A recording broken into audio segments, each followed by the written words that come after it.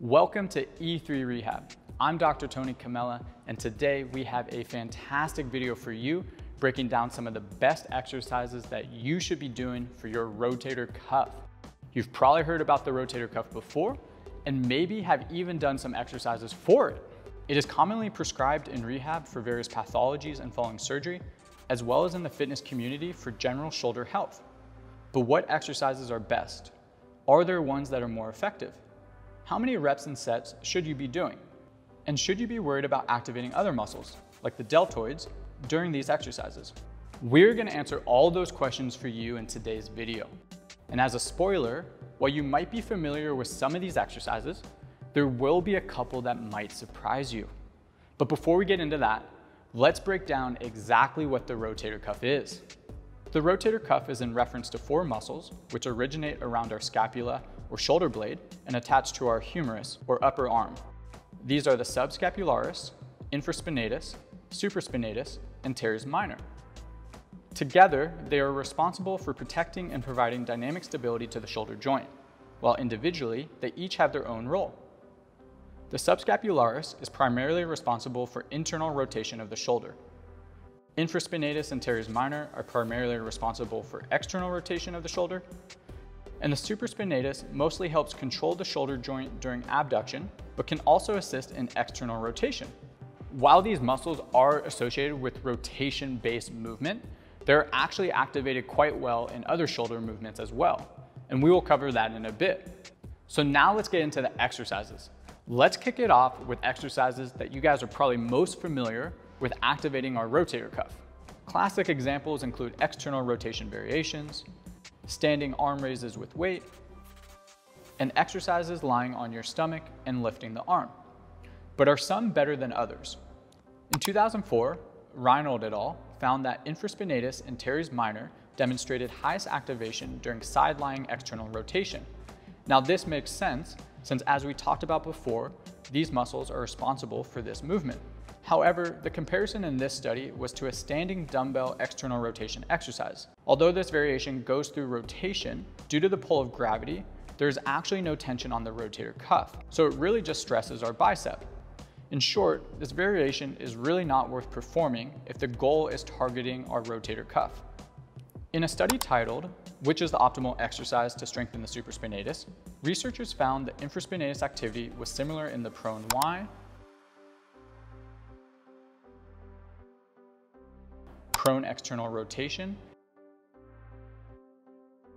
and standing banded external rotation exercise. However, comparing these three, the banded external rotation was the one with the least posterior deltoid activation. In terms of supraspinatus activation, the exercises that typically are the most popular are the ones that move the shoulder through abduction, since the supraspinatus contributes towards this movement. However, in the previous study just mentioned, when comparing 5 exercises, the empty can, full can, prone Y, prone external rotation, and banded external rotation, all exercise positions activated the supraspinatus to equally high levels. In another study by Reynolds et al., they compared supraspinatus activation to deltoid activation during the empty and full can and prone Y exercise. They did find that all of these elicited similar supraspinatus activation, but the full can exercise did demonstrate the least posterior and middle deltoid activity of the three. As physical therapists, one of the common questions we get asked is, does it matter if the deltoid is activated during these exercises? And like most questions that we get asked, the answer is, it depends. There might be occasions where we preferentially want to target the rotator cuff over the deltoids.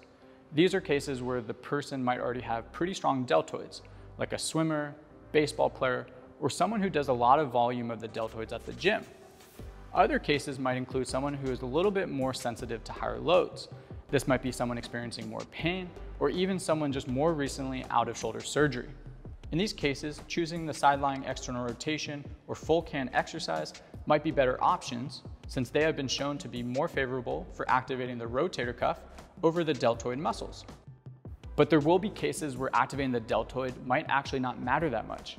In these cases, the goal might be relatively simple, and that's to build the overall tissue capacity of the shoulder and increase its tolerance to load for the desired activity.